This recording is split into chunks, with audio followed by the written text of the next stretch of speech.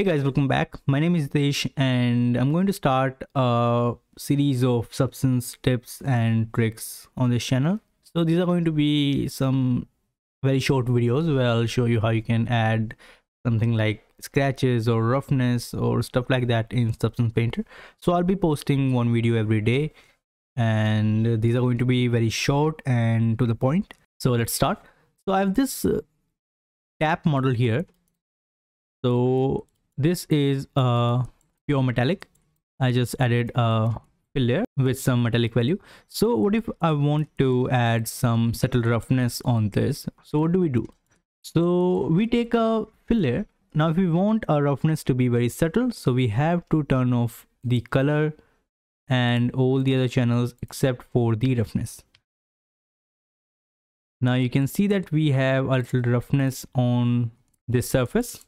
So now I'm going to add a black mask which will work like a blank canvas. And to add a grunge map from our grunge maps here, we need a fill layer. So all these maps need a fill layer to work with. So now we are going to add something like a little dirty or leaky. So for something like this, I think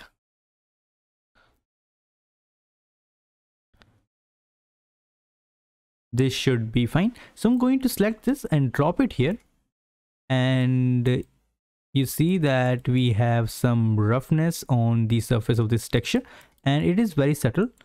So you can also go back here and you can increase or decrease the roughness. So for example, if you want more roughness in your texture, so you can increase this and make it more rough, or you can just turn it down to something like this to have a very subtle roughness. As you can see that we don't have any color information in our roughness, so we don't want our roughness to be that catchy. That's why we turned off all the other channel. So if you want to add some color to your roughness, what you can do is you can turn on the color channel. You can change the color of it like this.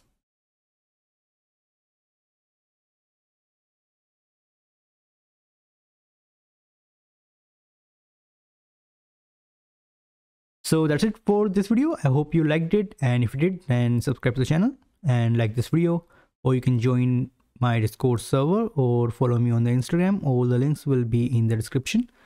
So I'll see you in the next one. Thanks for watching.